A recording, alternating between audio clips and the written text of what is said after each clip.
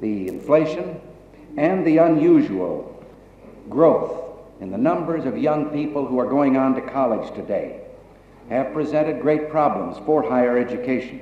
They've had a higher percentage of increase than just our normal increase in population. And thus, they have been a top priority.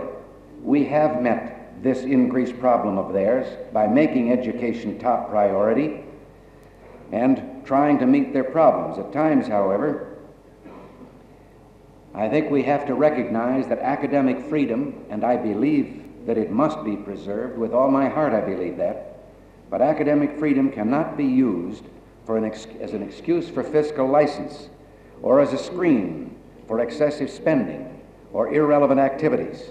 Now, I'm not charging that there are excessive spendings or irrelevant activities. That's what we hope to find out with this budget process.